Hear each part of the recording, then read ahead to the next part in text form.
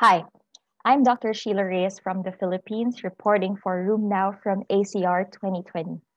I'd like to share the findings of abstract number 0205, where they looked into the potential risk of methotrexate-induced long-term liver fibrosis using the Fibrosis 4 Index, or FIB-4. This cross-sectional study enrolled 170 patients with established RA. 60% of these patients were treated with methotrexate. According to their findings, 71% of patients had a low FIB-4 value of less than 1.45 and not significantly different between patients receiving methotrexate, those who were previously treated with methotrexate, and patients who were never treated with methotrexate. There was no correlation between FIB-4 values and the cumulative dose of methotrexate. Also, the cumulative dose of methotrexate was not significantly higher in patients with a FIB-4 index of more than 1.45.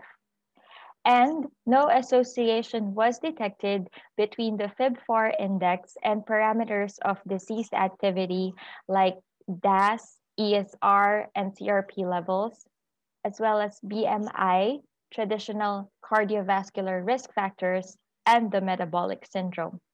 The authors concluded that RA patients on long-term maintenance methotrexate have low FIB-4 values, suggesting that methotrexate is not associated with an increased risk of advanced liver fibrosis.